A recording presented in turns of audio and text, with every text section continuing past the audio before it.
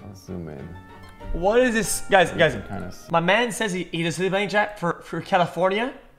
Dude, California doesn't have a single bush or tree to breathe into, motherfucker. Dude, what the f are you talking about? Being built here already, so let's zoom in. Ain't no vegetation. Dude, what are you talking about? Already. It's all stacked up, man.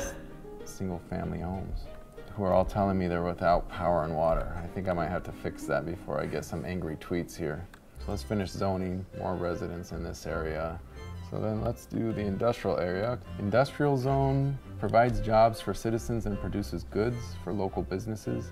Uses a lot of water, produces a lot of pollution, and it gives me some advice. Please place industrial zones at a safe distance from any residential areas. So if you lack common sense, it tells you. The other option is an office zone. So actually it probably makes sense to mix industrial and office and a little bit of high density commercial in this area. So on this main boulevard entering the city, we've placed high density commercial, and I'm gonna mix that up with low density commercial, which is typically the boutique type of